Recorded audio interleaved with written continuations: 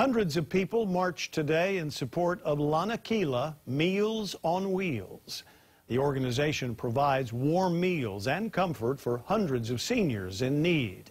Today's march was designed to raise awareness that the need has grown.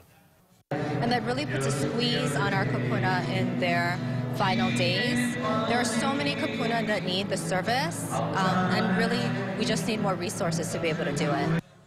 Organizers say 1 in 6 of Hawaii's seniors goes hungry, and funding for kupuna care services has remained flat over the last 16 years.